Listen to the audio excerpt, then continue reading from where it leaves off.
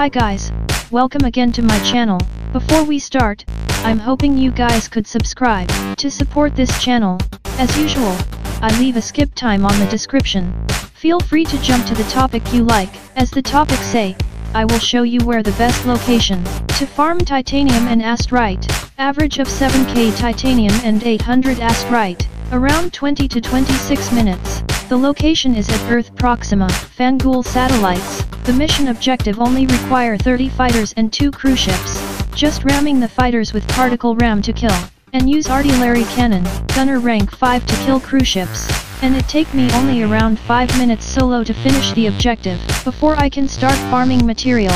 Farming titanium and asterite is by ramming the redstone, and other resource from grinder machine or turret. Please note, asterite and titanium drop from this redstone, and not from the grey asteroid. Total mission only need 20 to 26 minutes to get. Average of 7k titanium and 800 asterite with time 2 booster. Without booster you get half of it. Around 4k titanium and 400 asterite. Tips for farming materials at RJ. Most importance for farming, you need the particle ram.